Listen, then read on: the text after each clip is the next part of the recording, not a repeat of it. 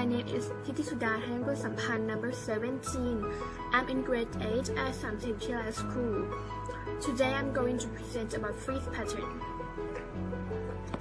A frieze pattern is a geometric design in a long strip in which an element is repeated over and over. The element may be rotated, translated, or reflected. A frieze pattern are often found on the walls of buildings or the borders of blocks and tile floor and on the clothing. It can be classified into different groups called frieze groups, and it can be formed by using one or a combination of translation, glide reflection, vertical reflection, horizontal reflection, and 180-degree rotation.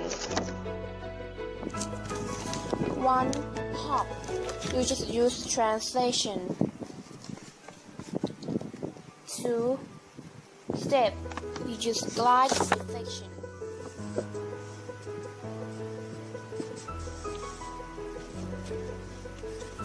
3. Sido. You use translation and then use the vertical reflection second.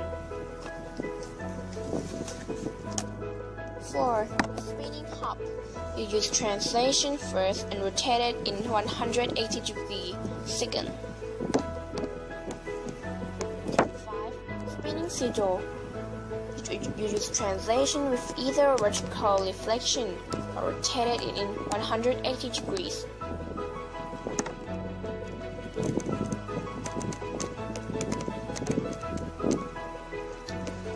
6.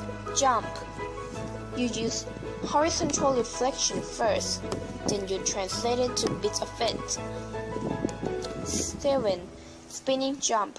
First, you reflected it in horizontal, then you translated it, then you translated them and reflected. A frieze pattern is often found on the walls of buildings, on the border of rocks and tile floor, and on clothing. And we are normally found it on Ukrainian eggs, rocks, oases, and many decorative things. It's happened in many old buildings and it makes that old building look more precious. And you can find it on the frames or mine of wallpaper of phone. It looks beautiful, right? And this is the importance of frieze pattern. A frieze pattern is often. This is the example of frieze pattern in Thailand. It is in วัดเฉลิมพระเกียรติ in Nonthaburi.